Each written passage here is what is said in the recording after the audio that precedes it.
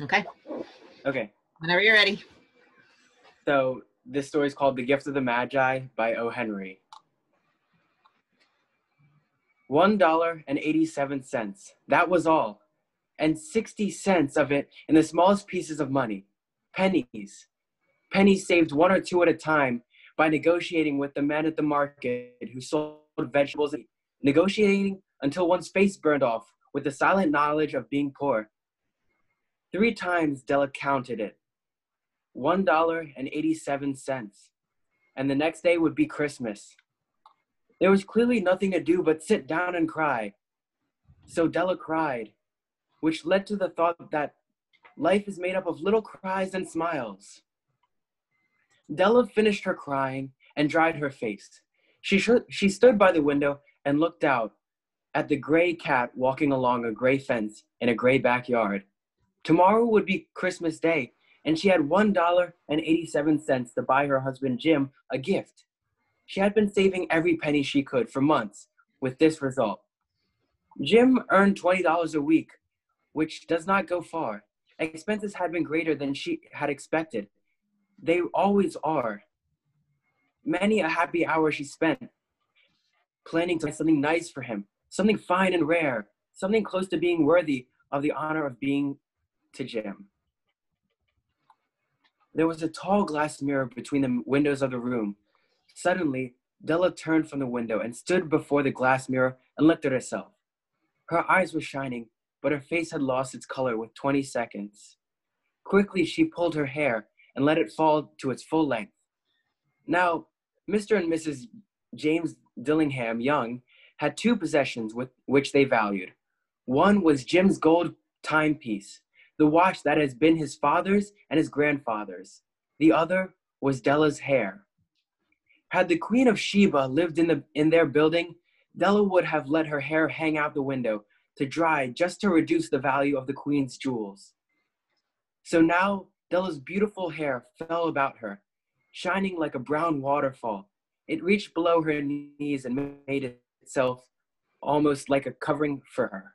And then quickly she put it up again. She stood still while a few tears fell from her face onto the floor. She put on her coat and her old brown hat. With a quick motion and brightness still in her eyes, she danced out the door and down the streets. Where she stopped, the sign read, Madame Saffron, hair goods of all kind. Della ran up to the steps to the shop and out of breath. She said, Will you buy my hair? I buy hair, said Madame. Take your hair off and let us have a look at it. Down came the beautiful waterfall of hair. $20, said Madame, lifting the hair with an experienced hand. Give it to me quick, said Della. The next 2 hours went by as if they had wings. Della looked in all the stores to choose a gift for Jim. She found it at last. It surely had been made for Jim and no one else. It was a chain, simple, round rings of silver. It was perfect for Jim's gold watch. As soon as she saw it, she knew it must be for him. It was just like him, quiet and with great value. She gave the shopkeeper $21 and she hurried home with the 87 cents that was left.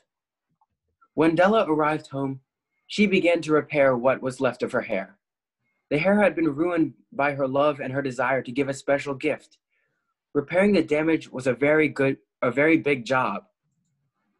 Within 40 minutes, her head was covered with tiny round curls of hair that made her look wonderfully like a schoolboy.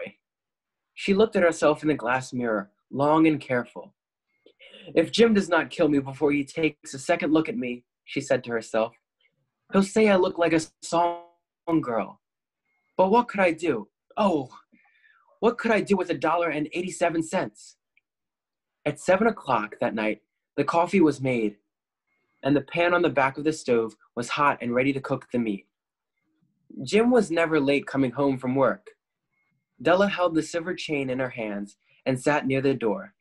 Then she heard his steps, and she turned white for just a minute.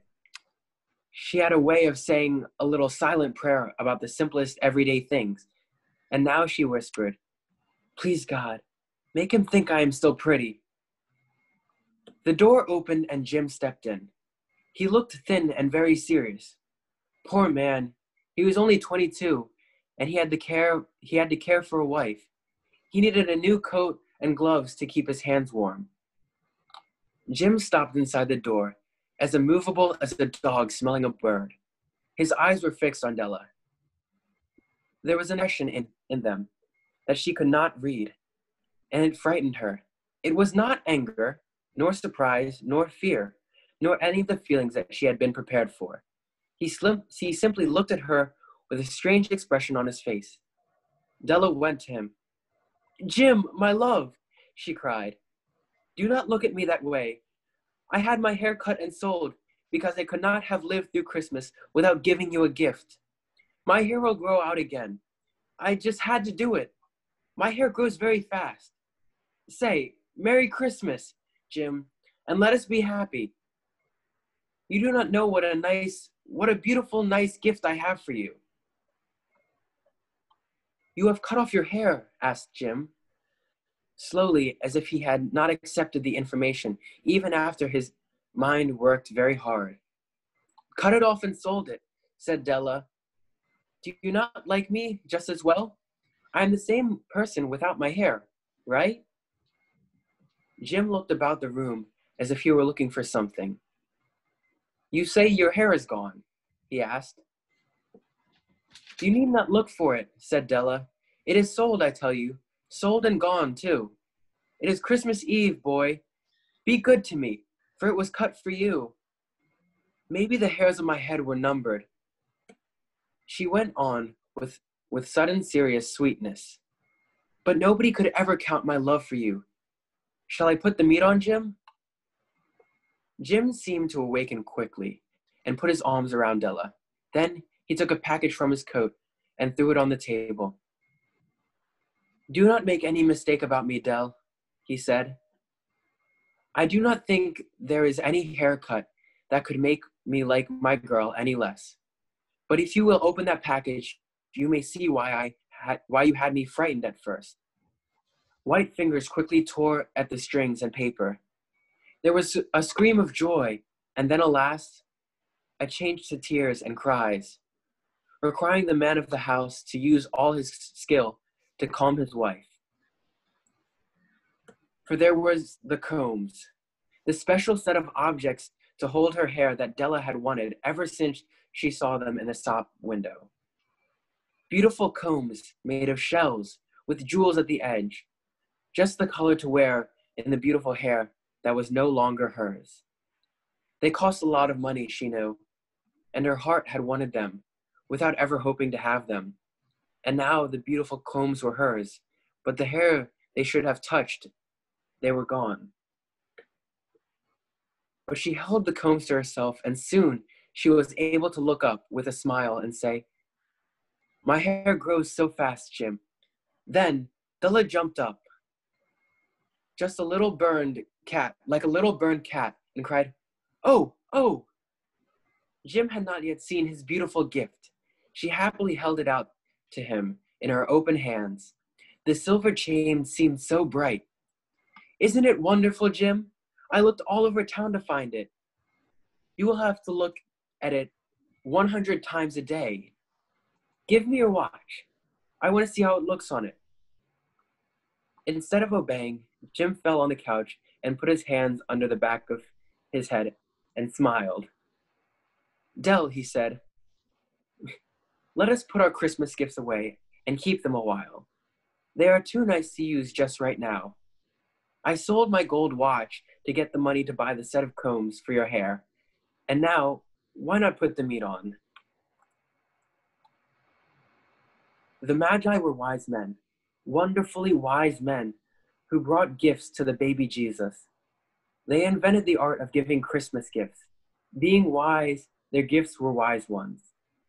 And here I have told you a story of two young people who most unwisely gave for each other the greatest treasures of their house. But in a last word to the wise of these days, let it be said that of all who give gifts, these two were the wisest. Everywhere they are the wisest. They are the Magi. Thank you for listening. Hey, thank you, Trey. Did everybody enjoy the story? Yeah, it was good. Anybody have a favorite part?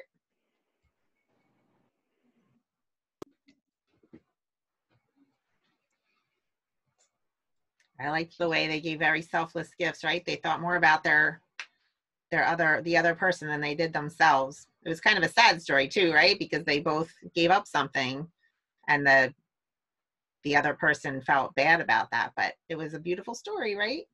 I love that story. Yay. Yeah, and what I love about this story is that it shows how like Christmas is about giving gifts. Like that's truly what it's about and not receiving.